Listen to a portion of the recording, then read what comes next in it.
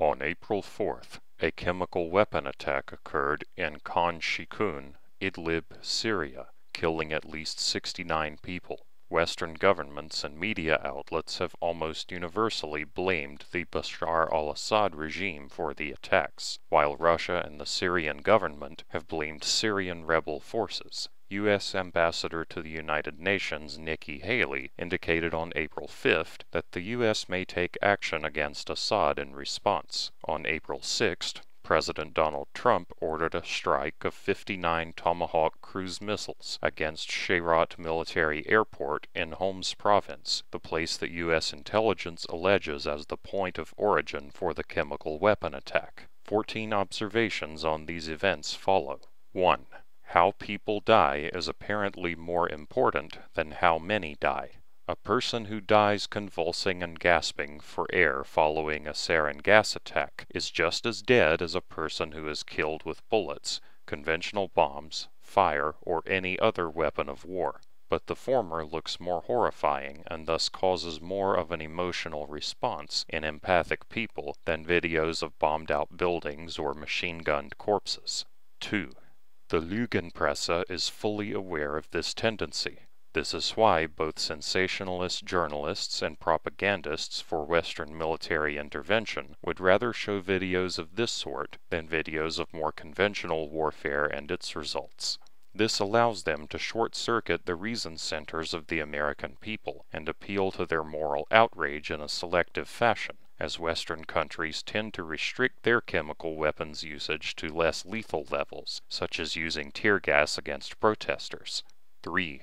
It makes no sense for Assad to have used chemical weapons, and every bit of sense for the rebels. In a speech on the night of April 6th, Trump claimed that there can be no dispute that Syria used banned chemical weapons, violated its obligations under the Chemical Weapons Convention, and ignored the urging of the UN Security Council. End quote. Military intelligence reports seem to confirm this, but this may be disputed on the grounds that both the United States government and the intelligence community have a long history of both incompetence and of lying to the American people. Furthermore, Assad was already holding his ground and gaining territory from the rebels, including the capture of the long-besieged city of Aleppo in December 2016. The use of chemical weapons by Assad's forces could only invite intervention against their cause, and the rebels must know this, giving them the incentive to perpetrate a false flag operation.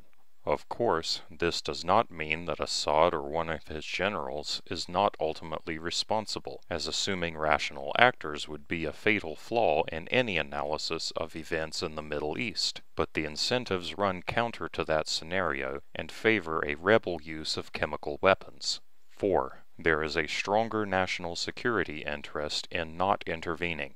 In his speech, Trump said, "It is in this vital national security interest of the United States to prevent and deter the spread and use of deadly chemical weapons." End quote. This is debatable, but even if true, larger concerns loom. On April 7th, Vladimir Safronkov, Russia's deputy UN envoy, said to the UN Security Council, "We strongly condemn the illegitimate actions by the U.S. The consequences of this for regional and international stability could be extremely serious." End quote.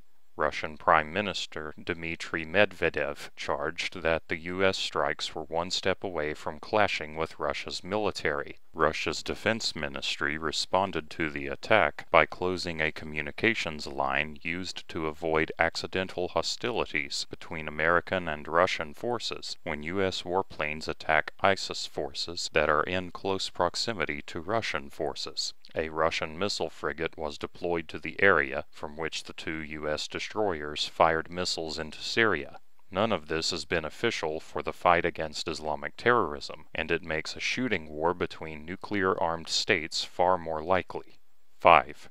Attacking Assad helps the Islamic State. Following the cruise missile strike against Shayrat, ISIS forces in Homs launched an offensive, storming the Syrian Arab army checkpoints near Al-Furqalas. The destruction of Shayrat will temporarily prevent Assad's forces from providing air support in the area, which could lead to ISIS gains there as well as on the Palmyra and Deir ez-Zor fronts. This is to be expected. A black swan event that negatively affects one side in a war necessarily has a positive effect on that side's enemies, and ISIS has enough sense to seize upon this opportunity. 6. Actions like this make it difficult to take the war on terrorism seriously. Attacking people who are at war with a terrorist state is counterproductive to winning the war on terrorism. In fact, it raises concerns that defeating terrorism is not the true purpose of the war on terrorism. Note that if the war on terrorism were won, then the rationale for police statism and massive military spending would vanish. If the war on terrorism were lost, then the state would fail at the one job that it is supposedly solely capable of performing, namely keeping its people safe. The ideology of Islamic terrorists disallows a draw, so the only other option is an endless war. An endless war allows politicians to continually expand state power and siphon money into the hands of the defense contractors who fund their campaigns. The idea that politicians care more about this than about the human lives lost on both sides of the conflict is the most cynical explanation, so it is the most likely to be correct. 7. The damage from the cruise missile strike can be easily repaired. Repairing a runway is a simple matter of bulldozing the affected areas and repaving it, which can be done in a few days. The buildings must be demolished and rebuilt, which could be done in a matter of weeks. Replacing the 20-plus aircraft that were destroyed is the hard part, but Russia can solve that problem for Assad. In short, this one strike will be quite ineffective in the long term. 8. Trump's moral outrage is inconsistent at best. The very strike that was supposed to stop civilian deaths actually contributed to them. Errant missiles missed the airbase, hitting nearby villages. 5 adults and 4 children were killed in Al-Hamrat, and another 7 people were wounded in Al-Manzul. A few weeks earlier, an airstrike aimed at ISIS in Mosul, Iraq, killed 200 civilians. It makes no sense for Trump to be outraged about chemical weapons use in Syria, but not about these atrocities carried out by the U.S. military under his own orders. 9. Given the previous 6 observations, the strike makes more sense as a cynical political move than as an effort to help the Syrian people or punish Assad. As tensions escalate with North Korea, a targeted strike against Syria makes the threat of a targeted strike against North Korea more credible. This may alter the calculus of Kim Jong-un as well as the Chinese government, leading North Korea to be less aggressive and China to be more cooperative. At home, Trump faces continued allegations of links between his campaign and Russian government officials, in addition to difficulties in accomplishing his legislative agenda. Acting against Syria while Russia is assisting them helps to rebut such allegations and give the appearance that he is not completely hamstrung by Congress. Trump may calculate that the number of isolationist supporters he would lose through such an act would be outweighed by the number of neoconservative and neoliberal war hawks he would win over. This combination of effects makes more sense as a motive than any humanitarian concerns. As for future action against Syria, removing Assad would further destabilize the region and create a power vacuum which would be filled by jihadists. This would distract Trump from the aspects of his agenda that run counter to the globalist deep state.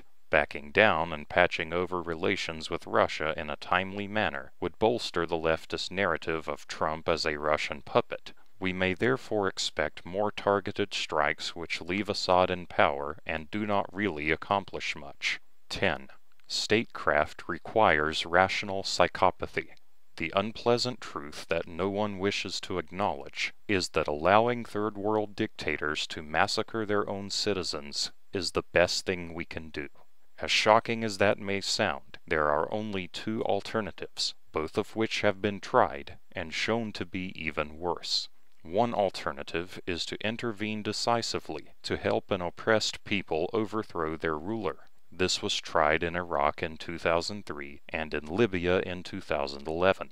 The end result in both cases was sectarian violence that killed people at a faster rate than did the deposed dictators. and the same sorts of human rights abuses continued under new leadership. The other alternative is to intervene indecisively to keep a civil war raging.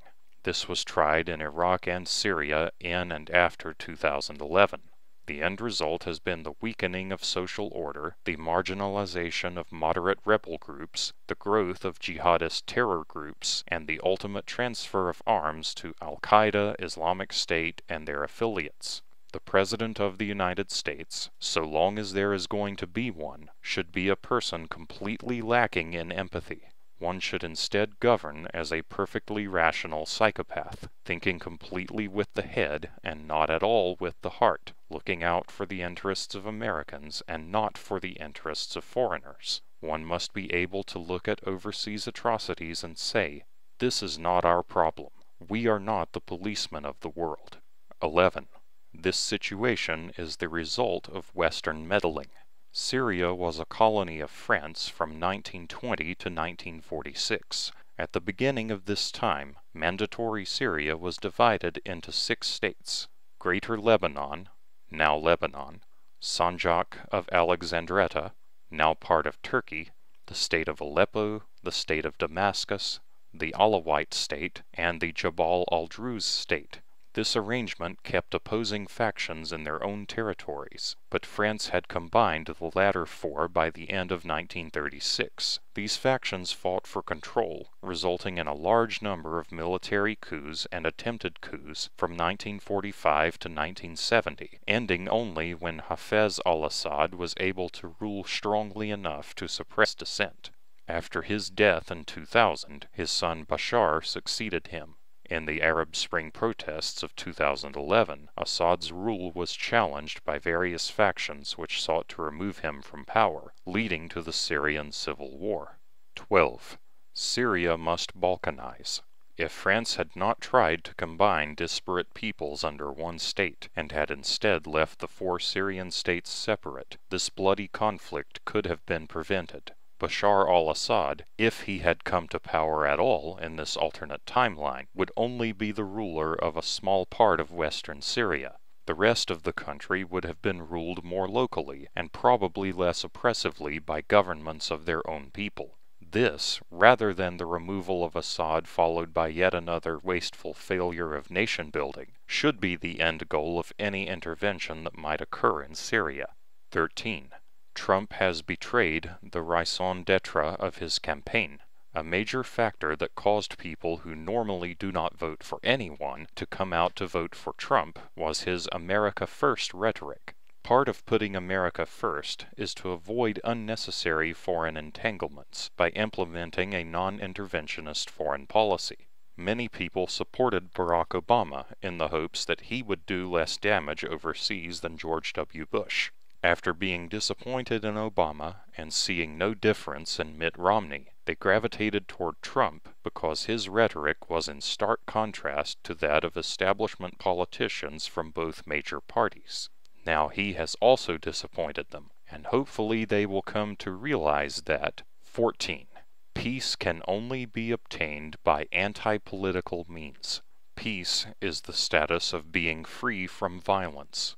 A state is a group of people who exercise a monopoly on initiatory force in a certain geographical area. Initiatory force involves the use of violence. Thus, the very presence of a state is a guarantee of war, both abroad and against the domestic population at home. Therefore, the only possibility for peace is to have no state. The elimination of the state cannot be accomplished by political means, as political processes perpetuate the state by design. Thus, anti-political means are required.